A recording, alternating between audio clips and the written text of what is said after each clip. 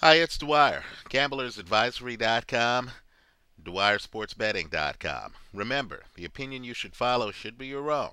Just consider this video to be a second opinion from a complete stranger online.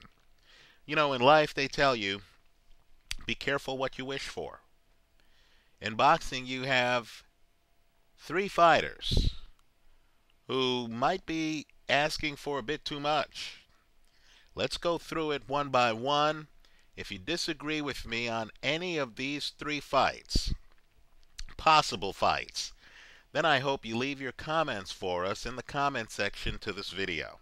Okay? If you make a video on any of the fights, then I hope you leave a link to your video in the comment section to this video. First, Froch was running off at the mouth. It's a little astonishing since Carl, of course, decided not to defend one of his belts against James DeGale, right? So Carl vacated a belt.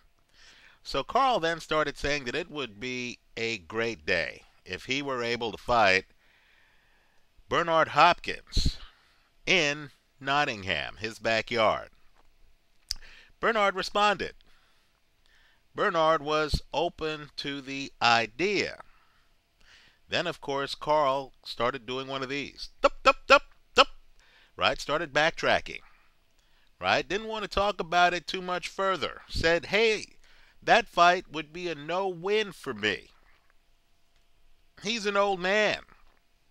As if he wasn't an old man when Carl made his initial comments. But after Bernard was ready to accept, of course, now suddenly Bernard's age became an issue. Carl said he's an old man. People expect me to beat him. Right? If I beat him, I beat an old man. If I lose to him, I lose some legacy. Right? Now, Bernard responded by saying, whoa, wait a moment. You know, I'm not chopped liver. Right? Aren't you better off losing to a great fighter like me than losing to somebody else? Right? The argument is, as Bernard eloquently put it, did Oscar De La Hoya lose his legacy fighting me? Did Felix Trinidad lose his legacy fighting me? Right? Now, let me just say this. Bernard's coming off the worst fight I've ever seen him in.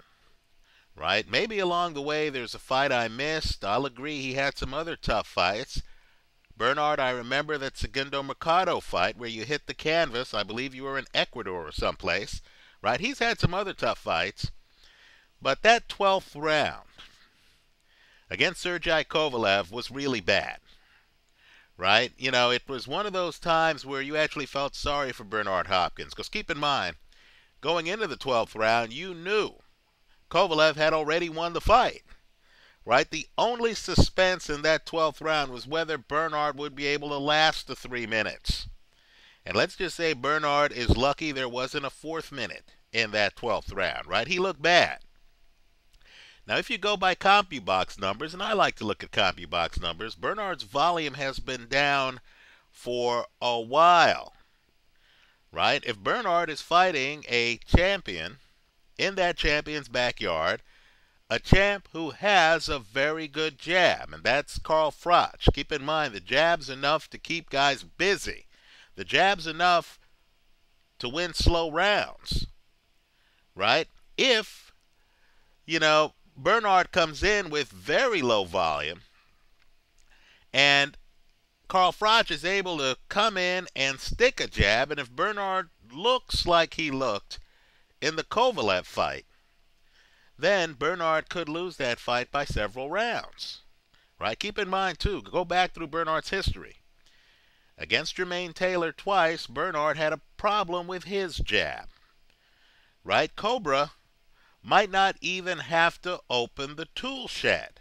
Right? He might be able to stick a jab out there, move a little bit, and say, Carl, I'm the champ, you're in my kingdom.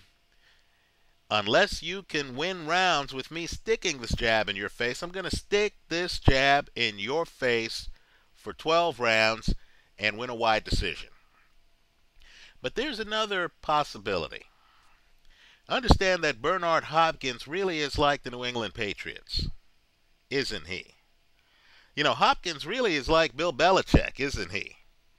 You see the Bernard Hopkins who fought Winky Wright, that's different than the Bernard Hopkins who fought Antonio Tarver, right? That's different than the Bernard Hopkins who fought Joe Calzaghe, right? Who's different than the Bernard Hopkins who fought Kelly Pavlik, right? Bernard in some fights, notably the Pavlik fight. And understand, Pavlik not only was a big hitter, but had a great jab, right? Pavlik looked stationary compared to Bernard Hopkins, didn't he?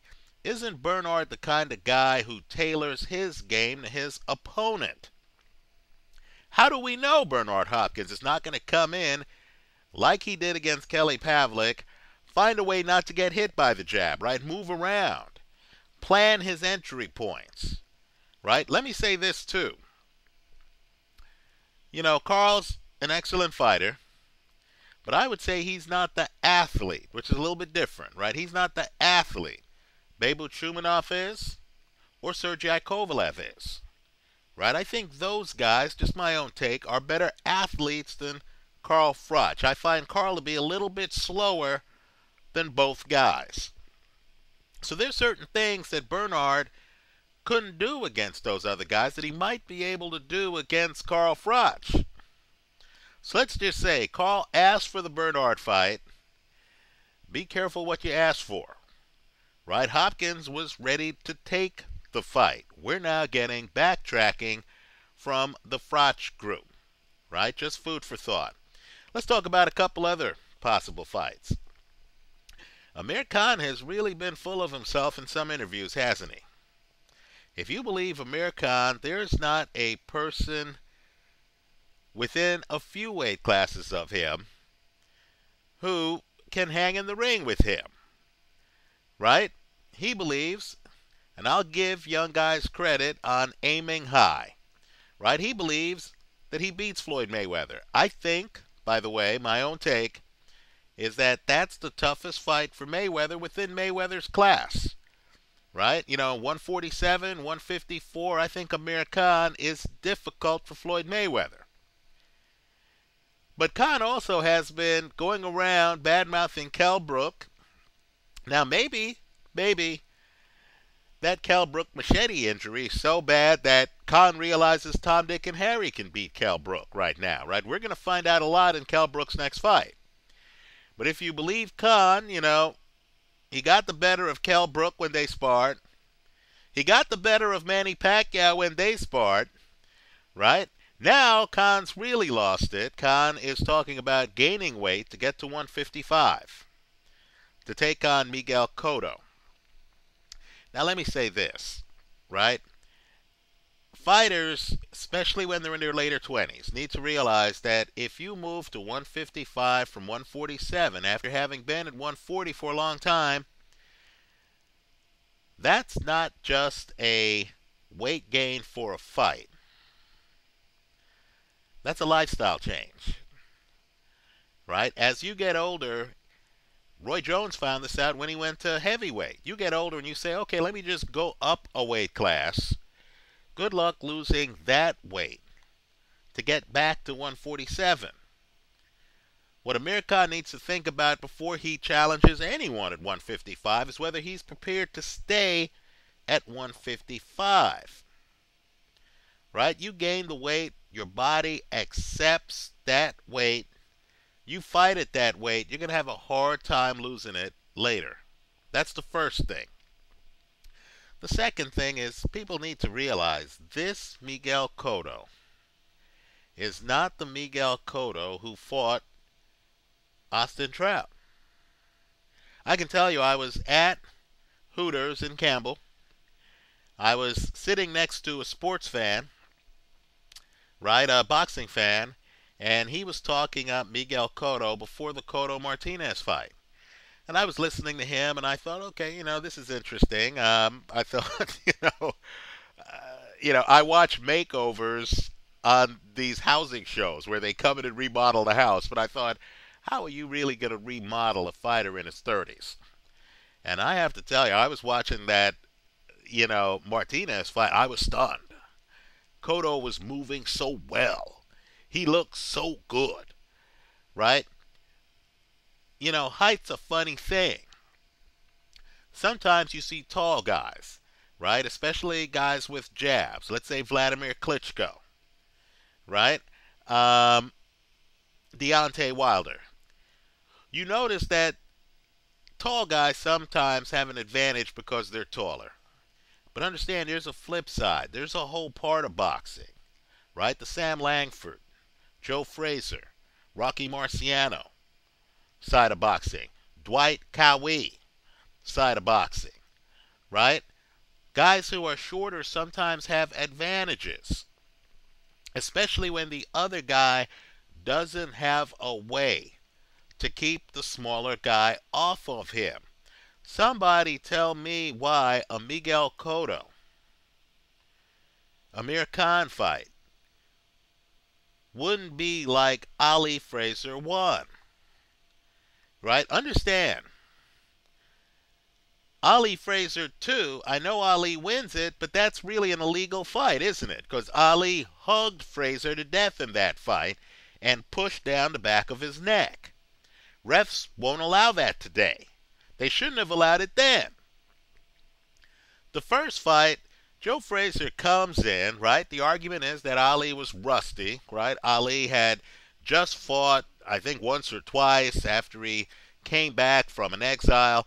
Well, anyway, Joe Frazier comes in. Like Miguel Cotto, he's throwing hellacious left hooks. Eventually, he decks Ali. Right? Ali didn't have anything to keep him off of him. Frazier smothered the hand speed.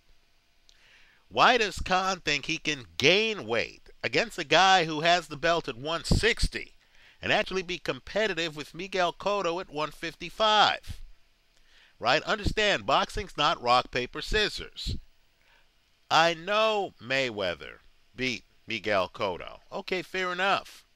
But that doesn't mean I can't also think that Khan gives Mayweather a hard time, but Miguel Cotto walks through him at 155. Let's talk about one more fight. I consider Big Daddy Lucas Brown to be one of the best athletes in the heavyweight division. Right? This guy used to be a kickboxer. This guy has great feet.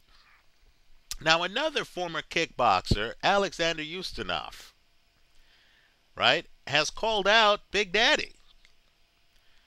Good luck with that. Ustinov has a great right hand, no question about it. But Ustinov's left, in my opinion, is underdeveloped. He doesn't really have a great jab.